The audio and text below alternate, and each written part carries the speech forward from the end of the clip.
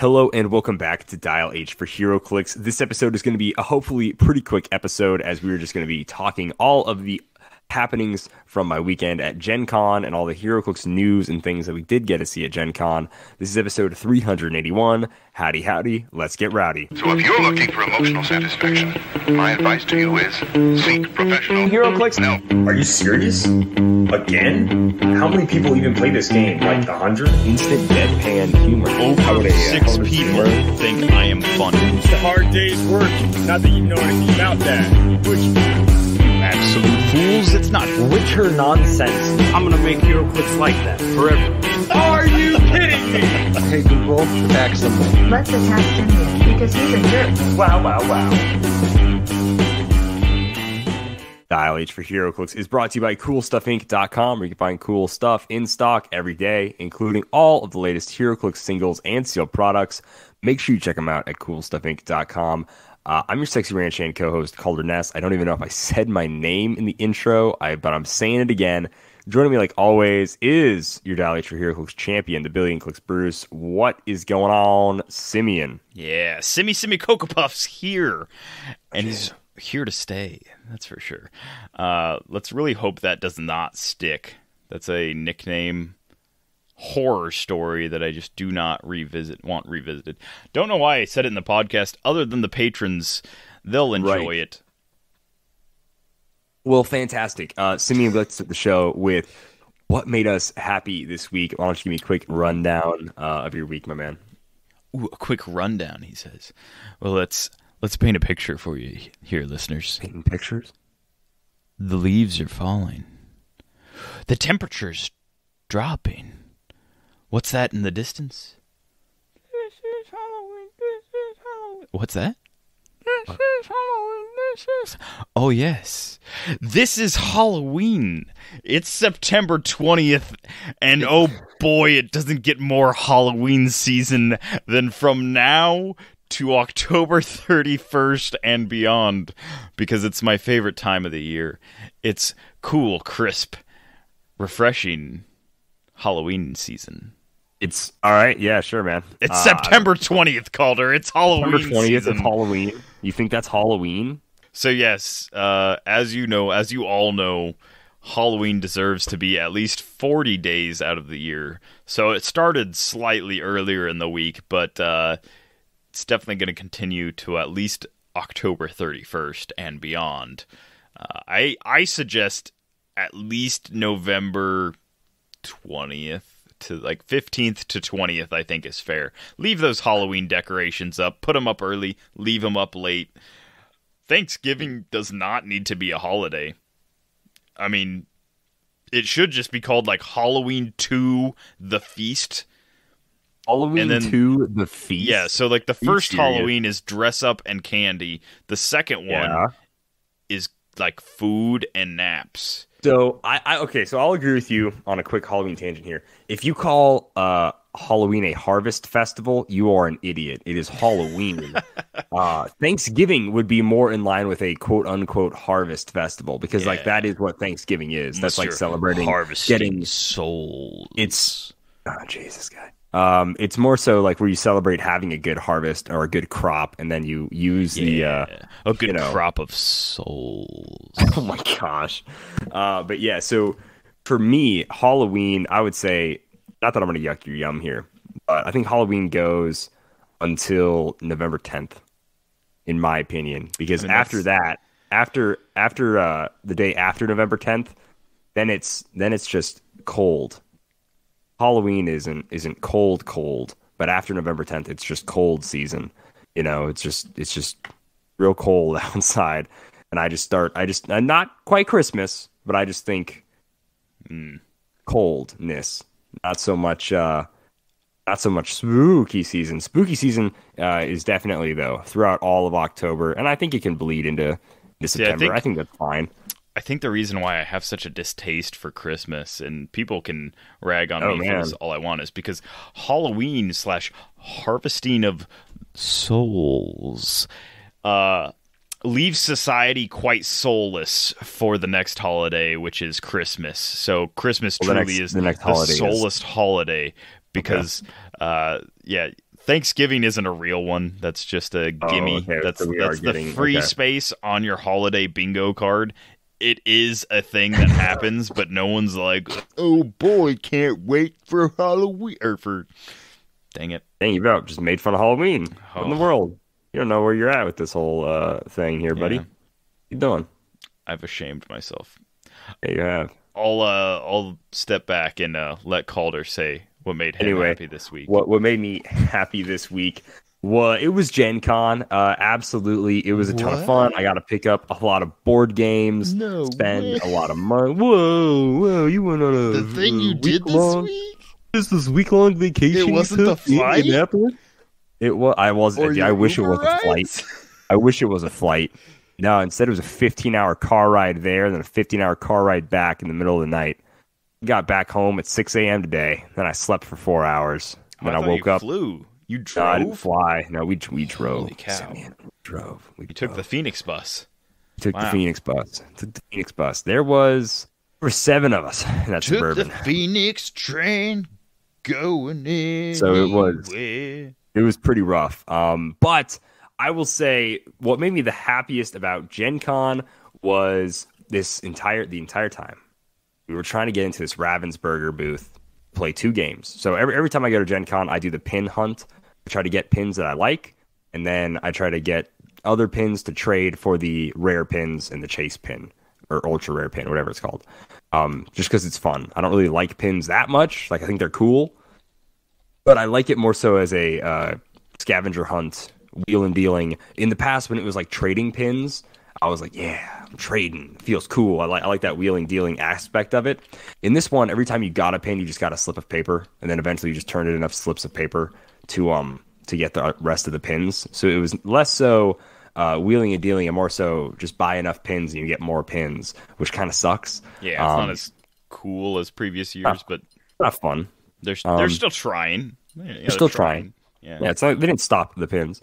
But anyways, this Ravensburger booth was one of the few booths that you could get pins for free at. Normally, the pins would be on the low end $5, and then on the normal-ish end, it would be like $10 for a pin. And you're just like, $10 for a pin? It's idiotic. I still hate the fact that I did pay, I think, straight up $10 for a pin one time, because it was either that or buy the board game or like a book or something it came with it. I'm like, well, I'm not going to play that game. Looks like garbage, but the pin is cool, so I will be buying that pin. Your game doesn't look fun, so I'll just spend half that amount on this thing that will eventually run out of ink. It was so there was one game where it was like an $80 game, and it's like the only way to get our pin is buy the game. Yeah, or the least and now they this could was, do is throw in a pen and like an extra ink cartridge for it if you're gonna pay $80 for their game. Yeah, it's ridiculous. So, don't even know what you were trying to say with the pen and ink cartridge thing. But anyways, this Ravensburger booth is home to a game called Royal Rumble. So, got to play that one. Instantly bought it. Awesome I saw that game. one. Pretty fun. You better bring that down this coming Saturday because I definitely will. We should. So we there's should also film it, and we can. for sure. Yeah, we can do a And we film can, thing of Yeah, that. that'd be fun. There's also another game that was like another like wrestling game, and we'll get into that one later. But anyway, this Ravensburger booth, we stopped in so long to try to get the pins for American Monsters, the Horrified game, and then the Marvel Villainous game. Those were the 2 pins I was after from this weekend. Every time we checked the booth, it was like full of people. One time I went up there and I walked up and I was like, oh, it doesn't really look like there's a line. And then someone yelled at me, hey, line's back here, bucko. And I'm like, what in the world? And sure enough, there was a line on the other side of the aisle. And this dude was like, yeah, the line's over here, man. You got to go to the back. And I was like, okay, I will. I probably shouldn't have yelled back at him. But like when someone yells at you, it really bothers. You know, You got to match energy. You don't want to be on a different wavelength. You got to match energy for sure. I wasn't gonna like be like, oh, sorry, sir. I didn't mean to cut you in line. I was like, all right, I will. What I wanted to say was, let's go right now, you and me. It didn't help that I was dressed as the ultimate lawyer. Ultimate lawyer. Blah, blah, blah. I said it a million times this weekend. Don't make me sue you. I'm going to sue you. No. Don't make me suplex you. There you go. That's a good one. My go-to line was I'm gonna gorilla press charges, which I think is just it's pretty so funny. Anyways, so yeah, Ultimate Lawyer, big hit at the convention. No one knew who I was. No one got that I was like a play on words or anything. There was one guy who said, "Hey, you really brought back good memories from my childhood," and that was nice. That was really nice. Because the Ultimate Warrior, or like I assume because the Ultimate he Warrior had a not good experience as lawyer a child friend. with lawyers. I would assume Ultimate Warrior. I would assume Okay. that's why. That's good. So, but anyways, with the Ravensburger booth, the final day, we were able to get in on the American Horrified Monsters thing to get that pin, and then we were also able to play, sadly not Marvel Villainous, but Disney Villainous, and we got a different Marvel Villainous. I didn't get the Loki pin. That was for the normal Marvel Villainous, but I did get a Thanos pin, which is cooler, but didn't have like the pin bazaar stuff. Either way, we still were able to finally play those games. I also won as Gaston in Disney Villainous. Villainous is a fun game. I would recommend people playing it before they buy it. I'm not a big enough Disney fan to buy the Disney version, and I really hate that Red Skull isn't in the Marvel villain, but we have freaking Madame Mask for whatever reason. Seems idiotic to me. Side tangent. Somebody else was playing the Marvel game while we were there, and it was a group of these 3 girls, right? All younger than like 20 something. And it's like, okay, so you can play. The guy was explaining what characters they could play, and it's like, oh, what? I can play Ultron? And I was like, what? What in the world? And I look over. And then she goes, "Oh man, Ultron is my favorite villain. I love him so much. Here, check this out." And she like shows him like this Ultron pin she has. And I was like, "You got to be kidding me. A teenage girl's favorite Marvel villain is Ultron? You like Ultron? Like he's cool. Yeah, Ultron is neat. But like I just assume, Loki. No offense, of course. But like if you're a female that likes that side, I just assume your favorite villain's to Loki. be fair, it's easy But to like Ultron? Ultron as a villain if you're not reading like Bendis comics. Ultron though, like what? Who likes Ultron as their favorite? Like it was so jarring to see like. That is And then, strange. and then her pick, friend was like, "Yeah, if you go in her room, she's got like a cardboard cutout of Ultron and all this stuff." And I'm like, What? Who likes Ultron What? that much? I was just like, So this "Are is you like serious?" MCU no strings on me. Yes, I can't that remember. Ultron, I can't It remember was- who did the voice of that. Pinocchio or whoever. I don't know, James dude. But I was Spader? like, I don't know. I was blown away. Like that made me happy in the pure sense of that people are not what they seem. Some people their favorite MCU villain is Ultron, and that's great. Oh, it is That's James Spader. Okay, yeah. hilarious. But yeah, and of course, more from Gen Con made me super happy. But I'm just gonna go with that right there because we're gonna talk about Gen Con in the news.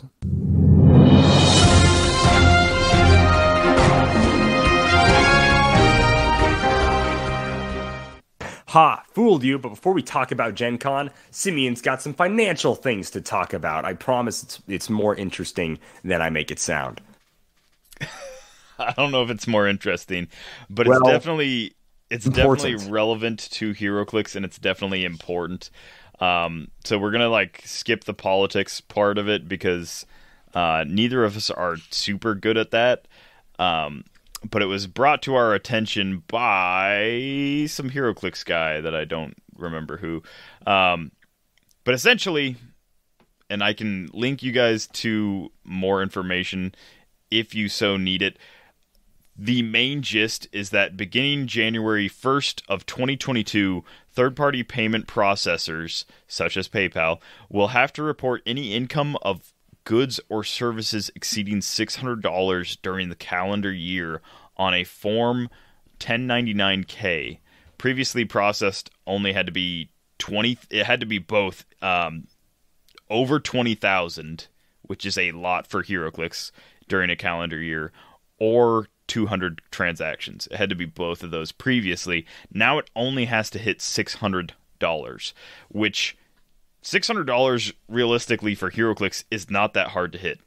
That is a single set if you're buying multiple cases and reselling. That is if you I'll just go from like the normal HeroClix standpoint.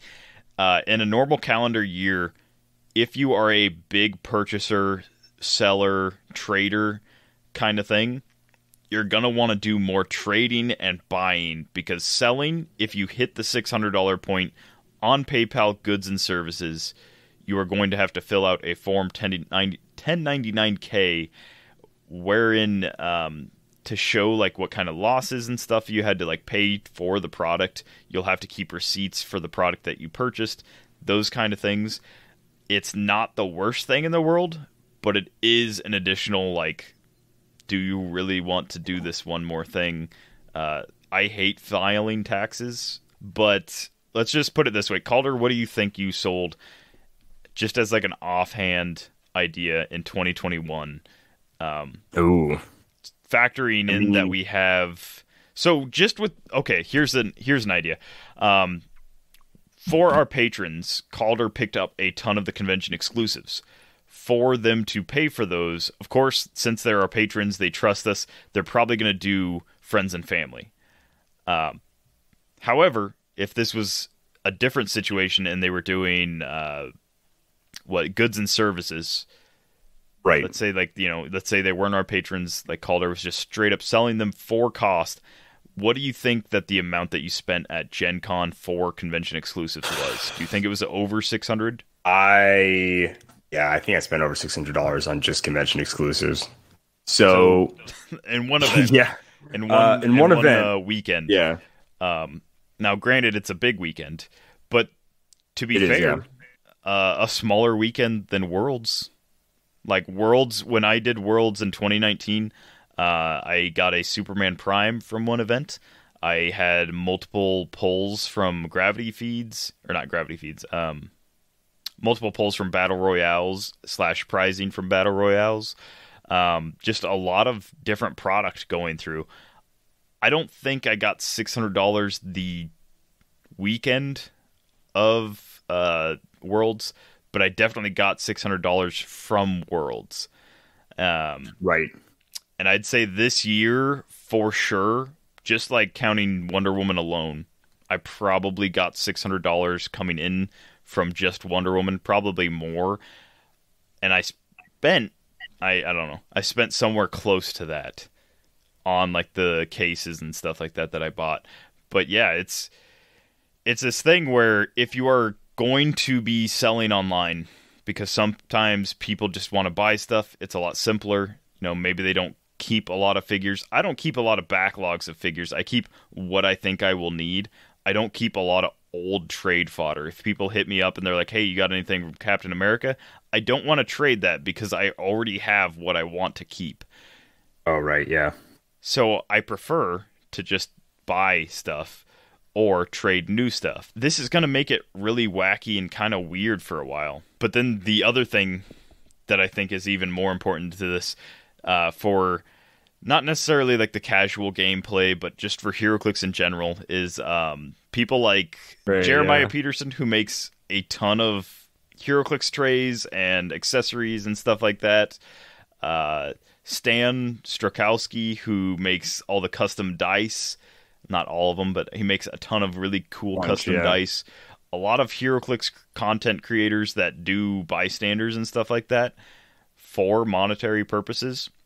They do it as like a close to cost kind of thing. Like they don't make a ton of money. They're not like supplementing they are exactly supplementing their income off of this. They are not quitting their jobs and going full-time Heroclix content, like products distributor kind of thing. It's just not like a thing. Here recently, I bought some stuff from a guy who does 3D printed bystanders, and for 10 of these bystanders, it cost me $35 shipped. So, not a ton of money. It's not a ton, but if this guy does 10 figures for 20 people throughout an entire year, 12 months, which is close to like 12 sets, he might have to file taxes for this. And so it's going to be real hard for these guys that do all this extra work for Heroclix that, they only do on their like side gig to like make a little bit of money, but mostly just make Heroclix a little bit more fun, a little bit more interesting, add some like flavor to people's teams and stuff. It's going to be really hard for these people to justify their stuff doing their whatever their side hustle thing is. It's going to be really hard to justify that if they have to, one, be taxed on it, and two, Stan's going to have to like keep track of how much he pays for dice, how much he pays to get his dice painted, how much he pays on shipping, and then like take all of those losses and add it up against what he gets paid, and then get taxed on that leftover amount. So it's like, it's just the exact amount that you were making minus some extra, which just really sucks. That being said, there are going to be some alternatives.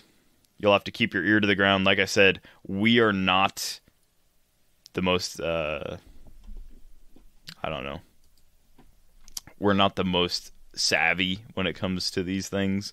I was only recently shown all the stuff that's going to be going on. I don't care to read tax law. I can barely decipher it. So I'm just reading what other people are saying about it, to be honest. So I might be off a little bit, but good thing to keep an eye out. January 1st, 2022. If I'm sorry. you are a big seller, keep an eye out. Try not to get over $600 goods and services unless you are prepared to file taxes on a 1099-K. I want to apologize to the listener. I said that might be interesting. I did lie. I am heartily sorry for having misled you. Not at all interesting, in my opinion. No. Entirely pretty bad. Important, though. It is for important. sure. Anyways. Because our hobby does involve a ton of trading, buying, and selling. Buying, selling, trading. Yeah, because of that, it is going to be something that affects a lot of us. And even if it doesn't, like, maybe you're not one of the guys that sells a lot, if you're buying from somebody that's going to start being taxed, like the Chad Birdsalls of the community, who buy entirely way too much product, they're going to have to factor in that tax into what they resell stuff at. So not only are boosters costing more, they're going to be taxed on secondary market more.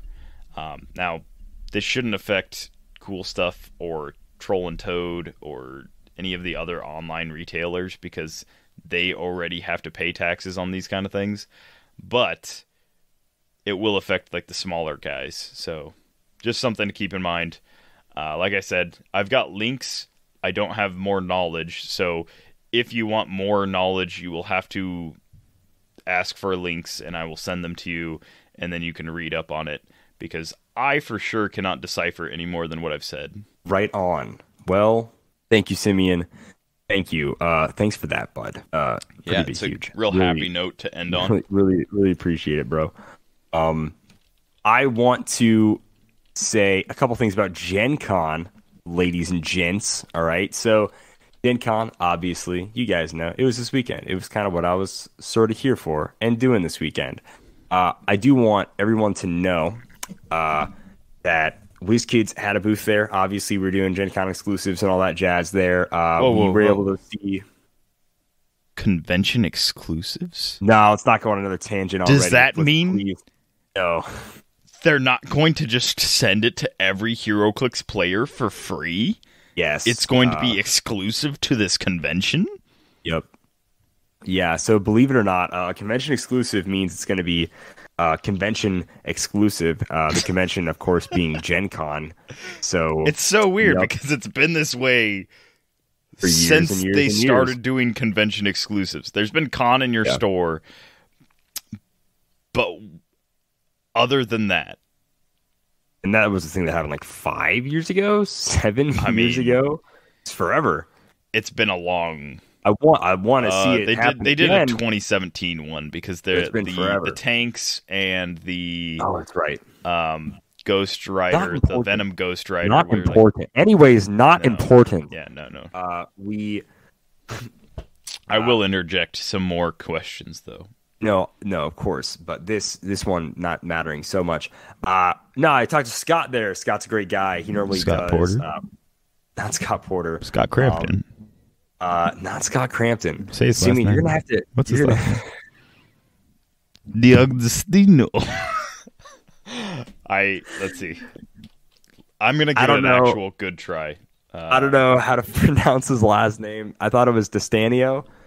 Anyways, he was like, "Hey man, I'm gonna open up a booster of Empire. Why don't you come over here? You can get a scoop for your channel." And I was really excited about it. He said, "Hey, come back in a little bit. I'll open up a booster." He pulled a super rare, and so we wanted to get some pictures of it. Now, Dial H for HeroClix on Facebook did publish the pictures of this booster at September 16th at 1:35 p.m. All right, and yet before anyone else saw the booster, I was literally there in person watching him pull the figures out of the package. And yet, this foolish man, Huji Bibo, who runs the Avengers Fantastic Four Empire Dial and Evidence thread, does not have us marked down as a source, even though we were the first ones to post those pictures from that booster. So don't trust everything you see on the internet, guys. Some people are just bad at it.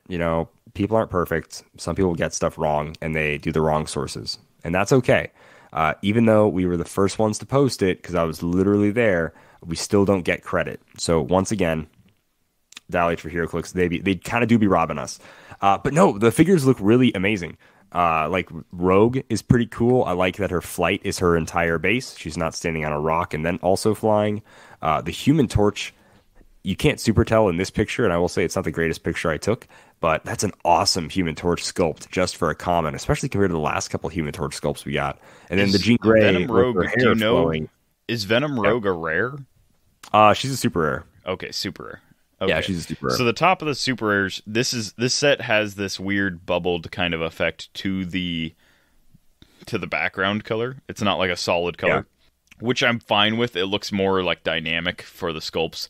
But the top where the card is shown of Venom Rogue, the top looks grayish, so it looks kind of like more rare, like silvery color.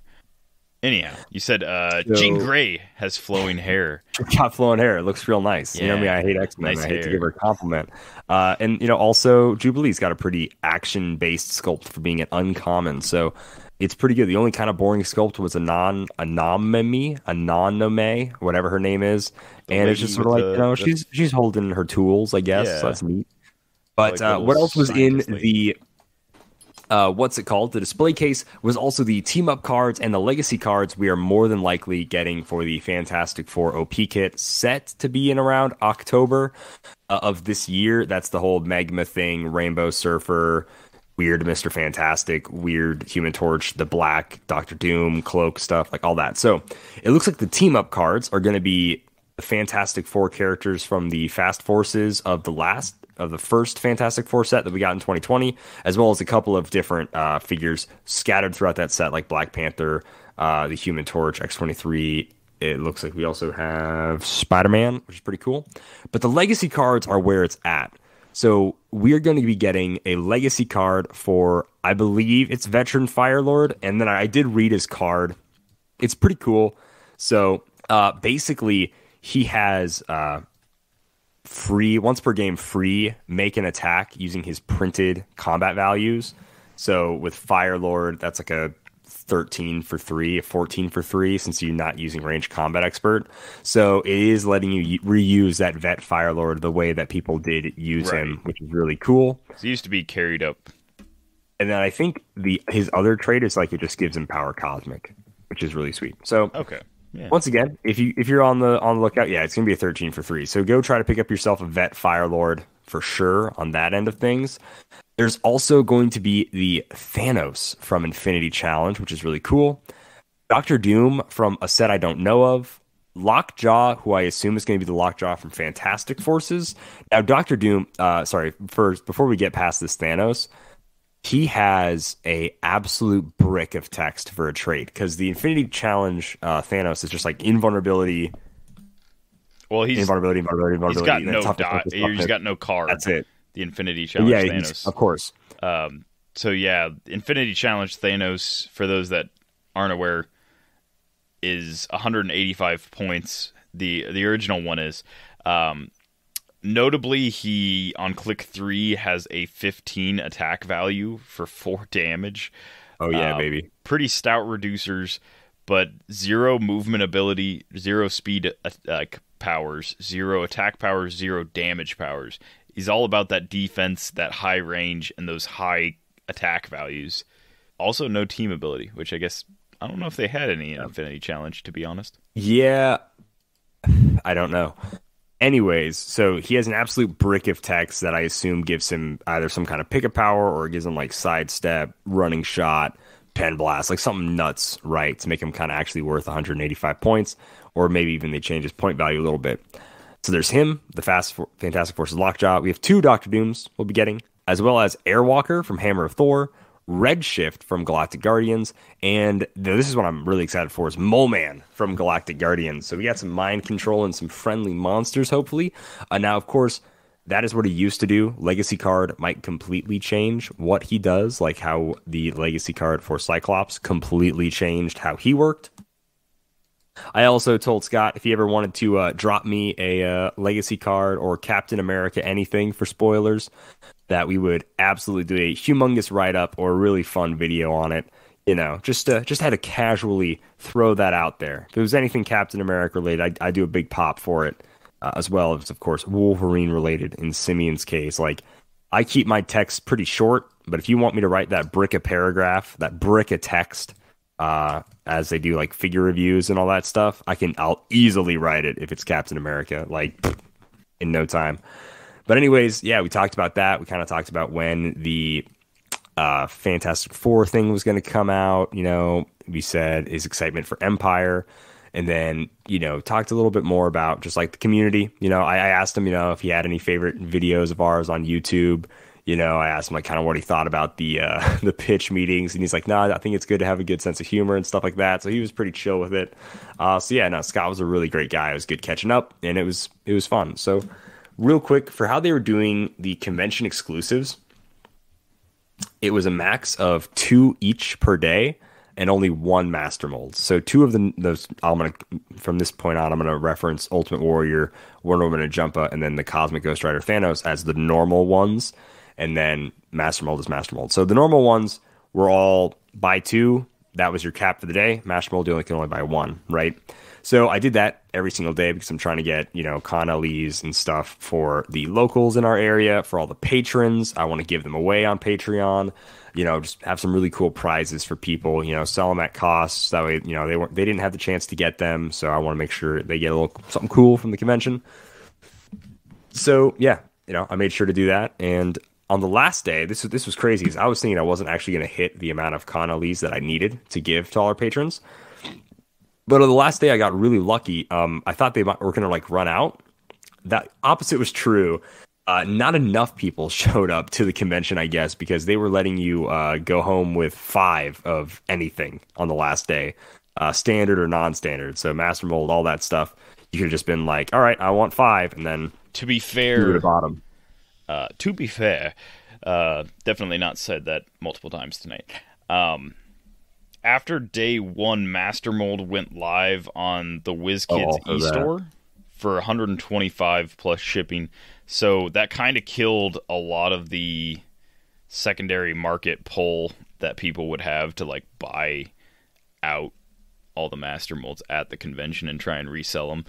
I saw several people after it went live trying to sell them for like 150 or 160 or higher, and it was just kind of like, hey, they're on like WizKids' actual store for cheaper than this. So yeah, I don't know. It was something like, just in my opinion, a little weird that at the same time they had them at the convention, they also sold them on the website, and it was like kind of out of nowhere. And then they were only selling Master Mold. It wasn't any of the other ones. It wasn't like a con in your home.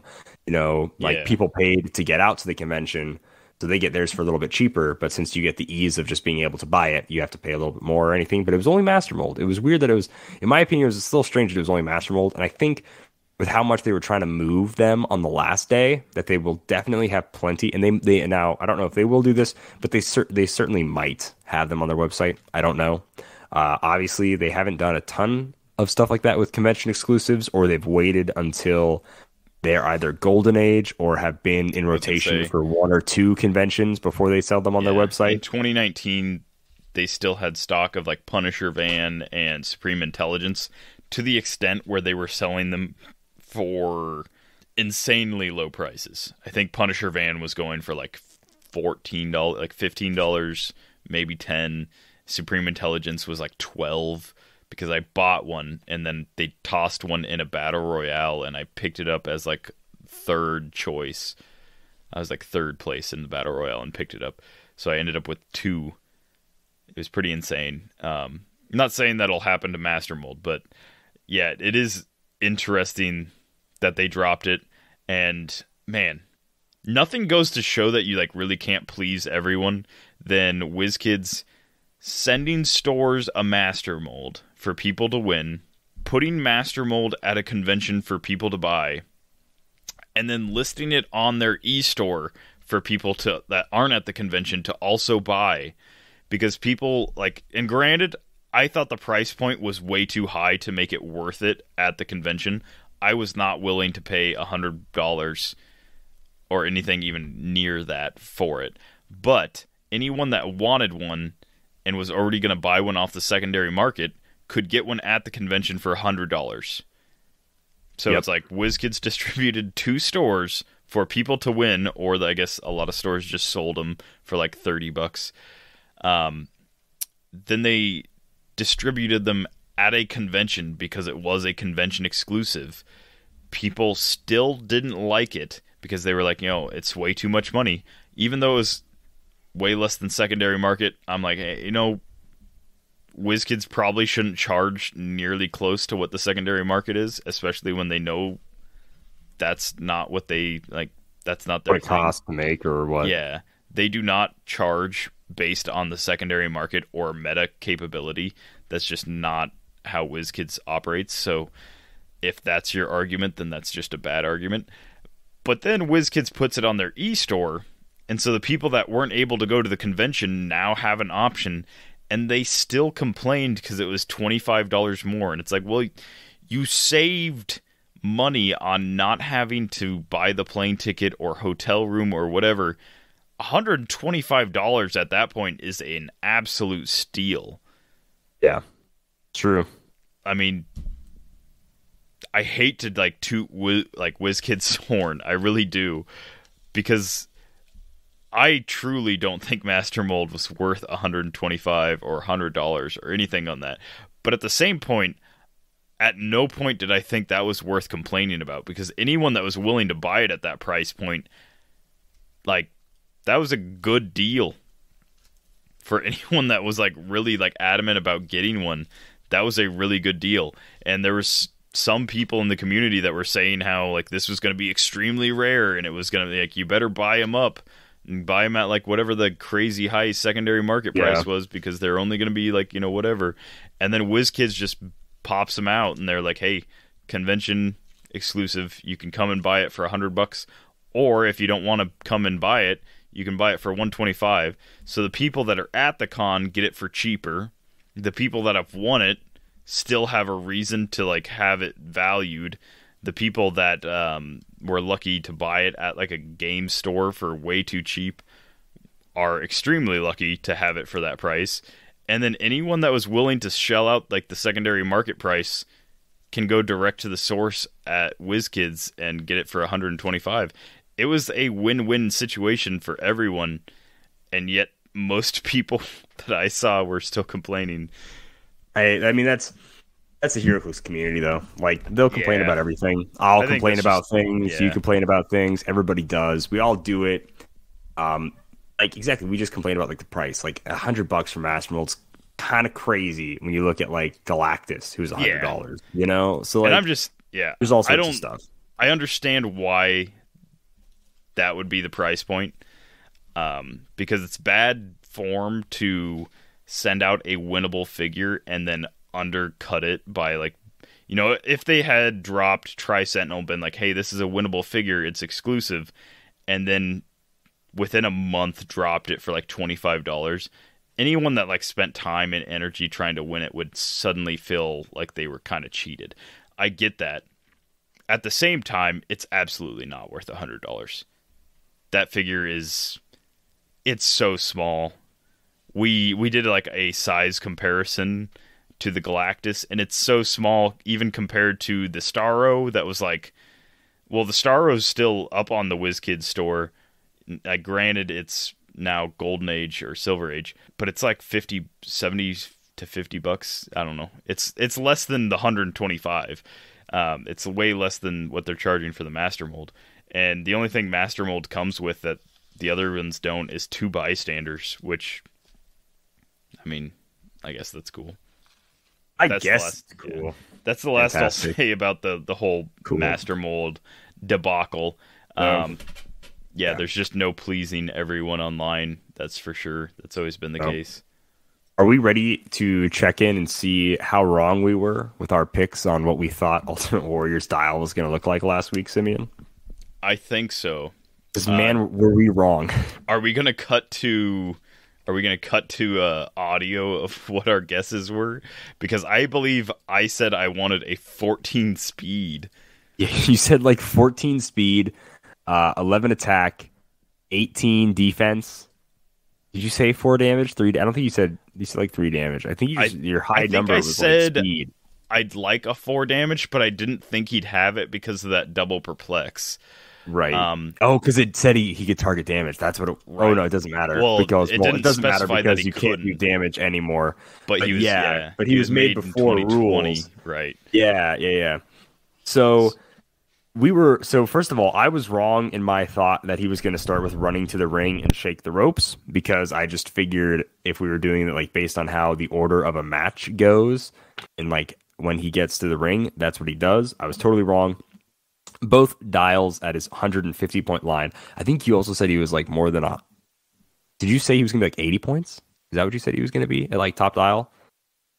You said it was like 85 or 90 points. I don't think you said he was going to be 100 points, right? Yeah, I think I was going 85, 90. I did not think his top dial would be 100 because I was basing that off of Macho Man and Macho Man's Perplex. And I was like, there's no way... Well, to be honest, I thought there was definitely a way he would be costed more than Macho Man. I was mostly hopeful and also thought that like convention exclusive would bring a little bit of like prime price range where primes are like costed way less. That's never been the case. Conventions, if anything, are always like costed higher. Like look at for sure. Ghost Rider, the 2x2 Ghost Riders. So I'll get to them in a minute, but he's a 10, 12, 17, 4 at 100 points, or at 50 points, he is a 10, 11, 18, 3. His dial is pretty interesting. He has 1 click of invulnerability right away. I think we both kind of guessed that he'd only have 1 click of invul. Yeah. And then it was toughness all the way down until click 9 click dial, where he gets regen on his last click. He only has 2 clicks of a 10 attack, which is pretty cool. And then after his 4 damage top dial, it's always a 3 damage through the rest of the dial. His ropes power is his 3 clicks after his top dial, and then his 2 clicks after his top dial on his lower dial. So he never starts with ropes power. Double perplex, yeah. Which is rough because again, not being able to target damage.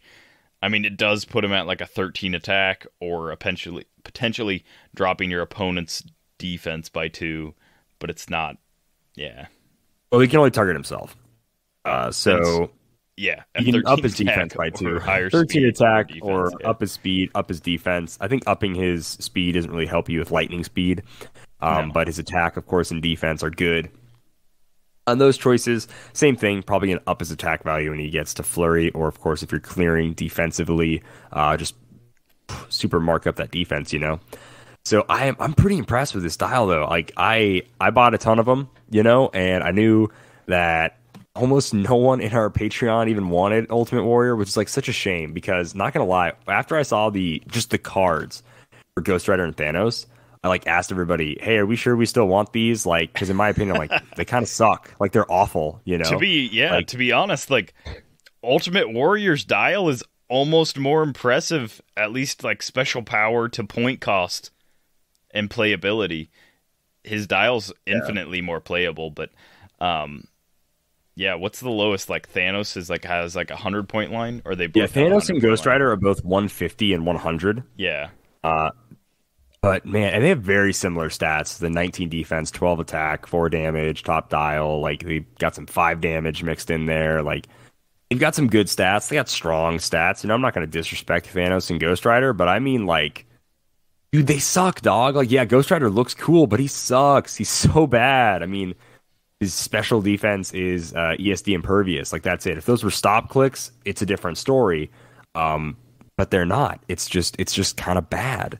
Like they suck. Like I genuinely thought people were gonna like cancel Ghost Rider and Thanos orders, but I forget that of course people like Frank Castle, people like Ghost Rider, people like Thanos, people like the Punisher, like people like all that stuff. Yeah, and that's So they were gonna buy it anyways. But I'm like, he's so never bad. made again. Like both of those. Yeah. Um, That was definitely the one people wanted the most. I was bummed with how many I ended up having to buy. But I mean, it is what it is. Like, just because they're so awful, I was hoping no one would. I thought people were gonna drop them. But yeah, I mean, they're cool. They look cool, but they're just not good. It should be stated as well. For anyone that's lasted this long and is still interested in these convention exclusive talks, these were all made in 2020. Yeah. All their dials, powers, and everything. So as much as I love the joke, like Wonder Woman and Jumpa ignores hindering terrain, and it's like, oh, great thing they ignore hindering terrain. I love that joke. I make that joke every time I see it.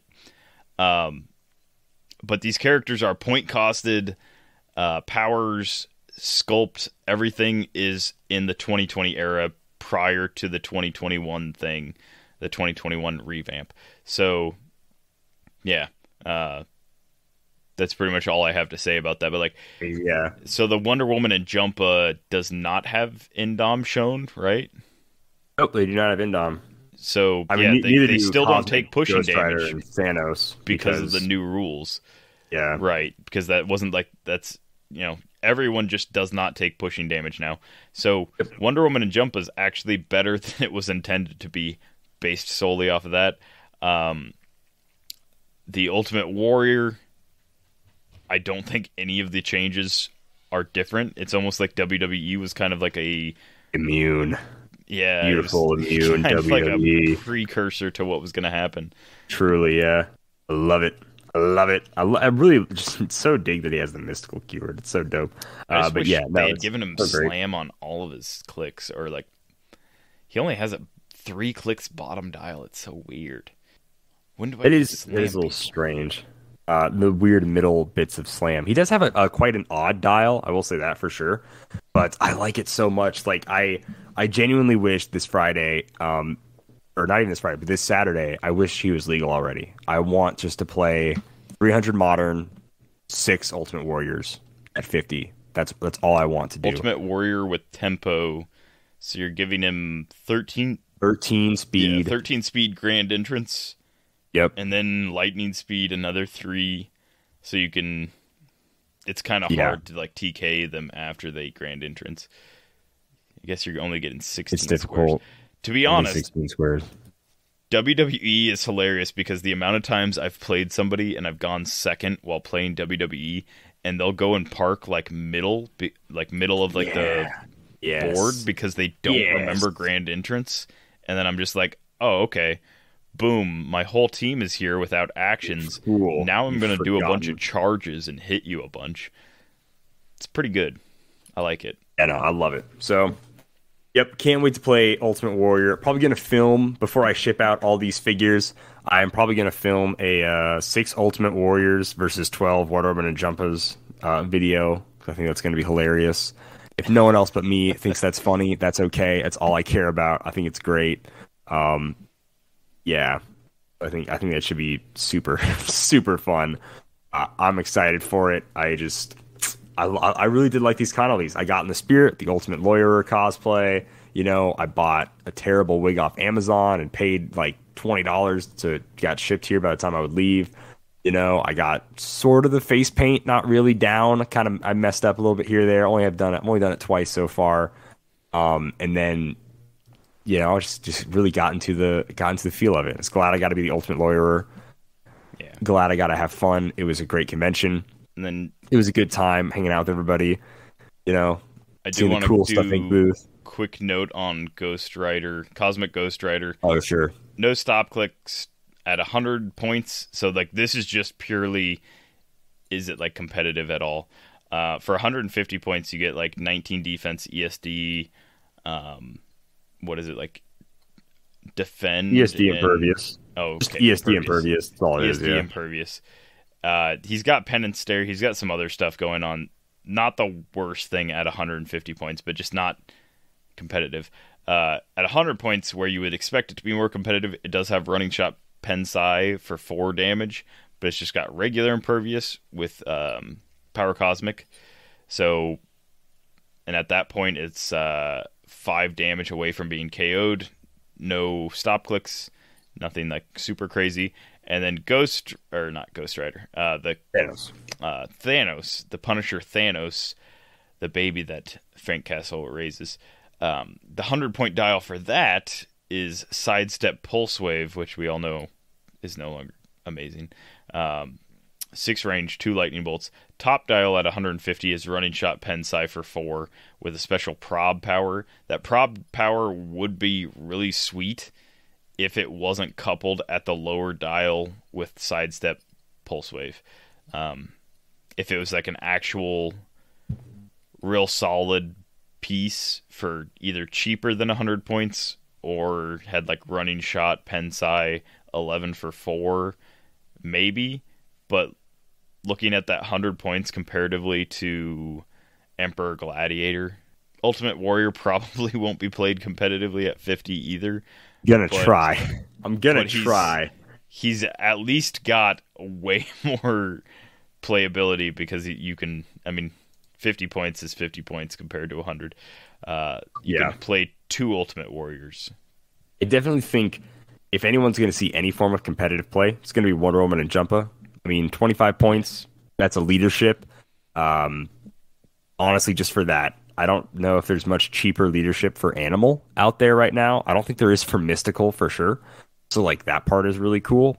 As well as she has Incapacitate is free, the range value of 4. She has her whole Retail. It's just knockback Retail, which isn't amazing, but it's okay, you know? And then she's still like a 10 for 2 charge Quake, you know? And Quake is if for solid. some reason she's only dealt 1 pen damage or 3 regular damage, she will go to prob on her last click, The which is Retail all right. is free, so you can... The Retail you is can free. Retail... I don't know if the knockback is optional, but then, yeah, you can Quake. Yeah. She does have to be within 8 squares of that person to Retail. She can't Retail across the board, sadly. So it's if no friendly character has been placed this turn, choose an opposing character within 8 squares that dealt damage to friendly character since your last turn. They do have to deal damage. They can't just hit Wonder Woman as well. Anyways, place her such and Wonder Woman and Jumpa adjacent to that opposing character. And then these Force Blasts at no cost, targeting all adjacent opposing characters. So it'll mess with the... what's it called? Positioning a little bit. I will say one thing that's cool. This is the first Heroclix figure in a long time that it has been a name and then another name. So a quote unquote duo style of figure, you know? So it's not just Wonder Woman and then she just happens to be riding a kangaroo. It's Wonder Woman and Jumpa. And then real name Diana and Jumpa. So I'm pretty stoked with the idea that we might get... This isn't really a duo click like how, Luke Cage and Iron Fist, like when we think of a traditional duo click.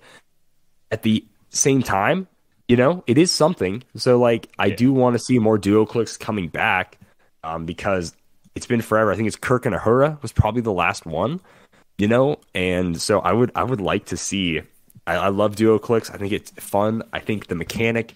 was not quite what it could have been with the whole split merge thing. Yeah. But I did like the switching dials. The Luke Iron Cage Fist, Iron Fist one was really cool. The Hawkman, Hawkgirl switching dials. Oh, yeah, I think Hawkman, Hawkgirl was really good because if you KO'd them on one dial, you switched to... Well, you got switched to a dial, and then you couldn't switch again for the rest of the game. So you essentially picked which one was KO'd. I really liked that kind of mechanic when it came to those duo figs. Yeah. Although, which part of this figure would be Jumpa and which part would be Wonder Woman?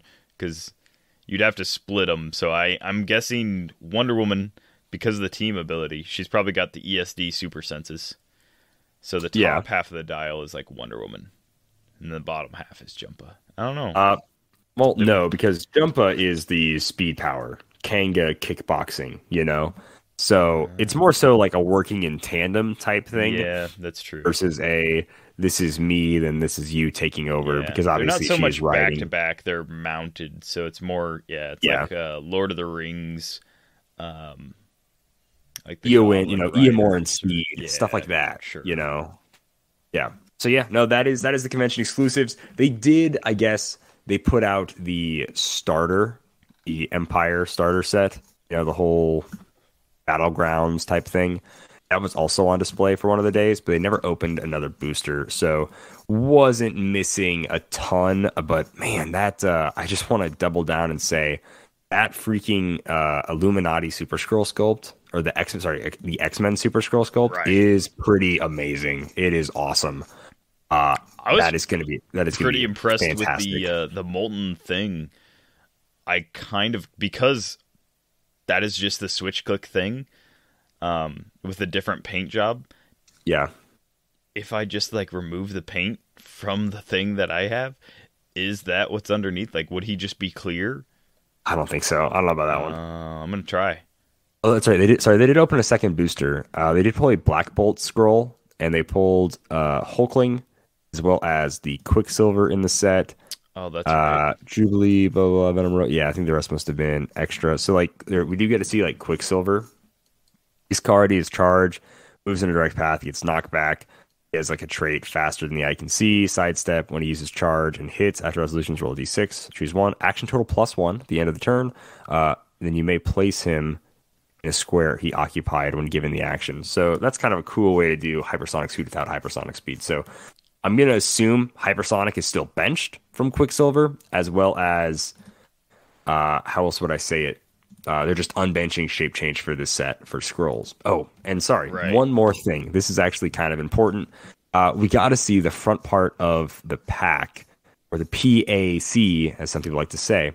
And charge and running shot have got quite the upgrade here. So charge, what it used to be is It's power, more half like speed, the mellow move, grade. and then close. Yeah. No, it's an upgrade. Well, it's an Power, upgrade half speed, move, to close, and now 2021. it's that's true. So it used to be that, and then at close is free, and now it is power, half speed, move, and close is free, or make a close attack, which is awesome. So this makes flash way better. I saw a comment. Right. Running shot is now the same thing. It's power, half speed, move, then range as free, or make a ranged combat attack or a range attack. Someone was like, said like, "Oh man, super rare flash is finally playable," and I'm like, "Yep, that's what was stopping him from being play." I laughed so hard when I saw that Yeah. comment. Thought that was pretty great. Let's take an example that is no longer applicable in 300 modern, but is probably the easiest example for somebody that is worried about this, because casually this does not matter that much. But let's go with Vulture Prime. So with this new change, originally the 2021 rules change, Vulture Prime could have charged flurried, and then charged again with like a single attack, and then because it would have been as like free, that would have been it. It would have been like charge, flurry, KO something, charge, single attack, and that's it. With this, a character could charge flurry once as like free, and then charge single attack as much as their heart desires. So they can continually duel, or like Flash, for instance, could charge attack, charge, close attack, and like those are his two charges. Or he can charge, close as free and like destroy a blocking square or whatever, and then charge and make an attack, which he could have done before, but this is like a more cohesive way of saying it. But essentially, characters that can make vanilla attacks or can benefit from being able to make a vanilla attack get a big boost to this. So ADW Hawkeye can once again just running shot to his heart's delight. Yep. And that's the big thing. Sadly, so can Vulture now. Yeah. That's the one negative here. Vulture could infinitely charge singular characters as long as he KOs characters. So it'd be much more beneficial to give him like the Blood Axe now than the Ock Arms. Yeah. Not that that's great or anything, but it is something to think about and going forwards, because these are mechanics that they've been reusing. Characters have the abilities to do these kind of things or activate these kind of things. So it is important to notice them and notice the changes and how they kind of work and function in the bigger picture with older figures and potentially newer figures. Because if a new figure comes out and it's like, this kind of works like Hawkeye, and then you can look at Hawkeye's wording and see if they're the same, and if they are, then this is how they work, and it's that simple. At least it should be. Not always. Sometimes they errata stuff. Who knows? And that's basically Gen Con. I could talk a ton about all sorts of stuff I did at Gen Con, but it wouldn't really be super Heroclix related. So we're just going to go ahead and move on. Let's go ahead and jump into community and answer some listener questions. There are dozens of us.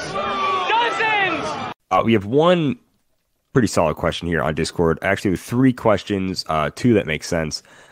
Bill goes on to say, when you go to an event, be it a casual, local, or major, how much of your collection do you bring?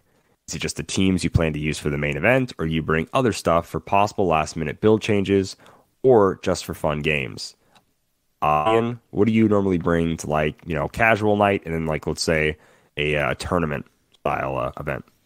For casual night, it depends heavily on what is actually being played. Because certain times the builds will call for multiple teams and stuff like that.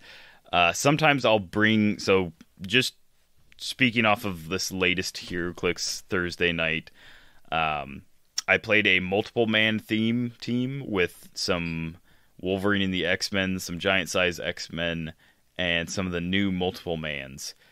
And then I added in a Kate Pride. I was hoping to do Marvel Girl, but I didn't pull one. Apparently I have no Marvel Girl from House of X, which is the only character with Krakoan Revival that also has the X Factor.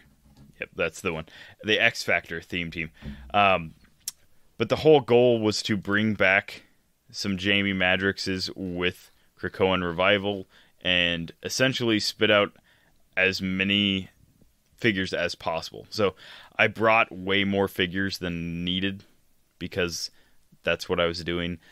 Sometimes when I'm building an animal theme team or just a specific theme team, I'll bring some extra random swap in kind of figures because I might not have the exact idea of what I want to do when I get there. So maybe, I swap in a Minotaur onto my theme team, my animal theme team or whatever, or something like that. So the average casual night, I probably overbuild by 2 or 3 figures. Now, when it comes to tournaments, if I am building and I am actually planning on playing a good team, my tournament team is built to the figure. It is not, there's 0 extra figures, there's 0 figures missing. I have the exact amount of figures pretty planned out. I've probably practiced it at least once or twice. I'm probably down to the wire, and I'm gonna just play the exact thing that I've been planning on playing. And yeah, that's pretty much it. I think the only time that isn't the case is if I go to Worlds, sometimes I bring every extra sideline piece. So 2019 Worlds, I brought every extra troublemaker. No, we didn't have troublemakers yet. I brought every extra trouble alert that I had to the 2019 Worlds, just in case anybody needed one, or just in case I decided to change or whatever. Didn't end up mattering. I didn't actually play 2018 Worlds. I brought some extra ID cards and ID characters because that was a popular thing. I didn't need any of the extra ones, but a few people did need to borrow the ones that I brought, so that was a thing. Which is just good to like be able to have like the extra ones. If I've already got them and I'm not using them, I don't mind bringing them just because I know that somebody might end up needing them at the last second and it ends up helping them. So that's probably, yeah, like an extra like 10 characters in my case for high competitive events just on the off chance somebody needs to borrow stuff.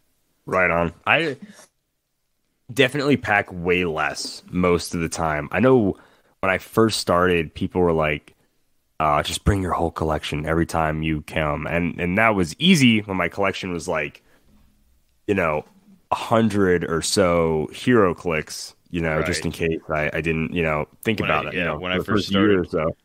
I had 3 sets and then mismatched stuff, and it all fit in one Yeah. tackle box, and I could just bring my tackle box and build at the venue.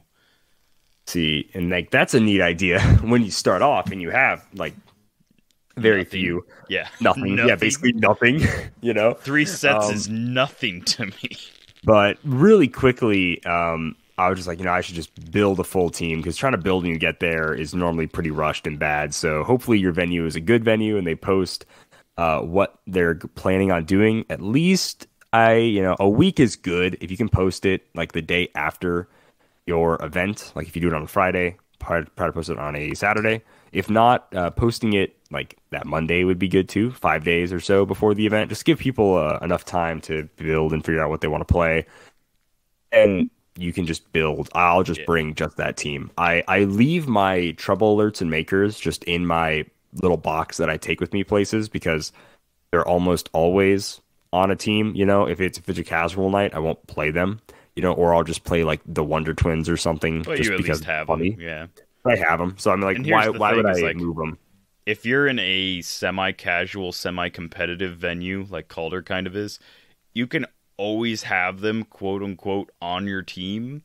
And if you're playing against a more competitive player that wants to like have that mechanic active, you can play them. And if you're playing against a newer player that doesn't know what that even is, you just don't insert them. And you don't have to play quote-unquote at your best, like at peak performance constantly. You can handicap yourself, and if you're, I don't know. I think if you're a knowledgeable enough player, then you know how to do that without not like losing the fun aspect of the game. It's pretty easy to handicap yourself and not like ruin a different player's night. You're like, I don't know how to play half. I'm full competitive all the time, always. Sure. No, I know exactly what you mean though. Like you don't really have to go the full like 9 yards Calder. every single time. Pretend you don't know who I am talking about. Pretend. Jeez. I All only right. play full competitive, full time, all the time, always. Anyways, that's what I bring. I pretty much just bring my team, and then I'll bring trade fodder. That's one thing I pretty much always take. If I haven't traded a lot of the Especially stuff away, I On just bring it. pre-release and any kind of sealed games, always bring some trade fodder. Yeah. So for sure, like I still just have a couple of random super rares, whatever, from Rise and Fall that are just going to be toting around with me and see if anyone wants to get rid of them. Because, it's a pain in the butt to ship and sell a rare of all things, online. So would prefer just trading that kind of stuff, keeping it within my local scene.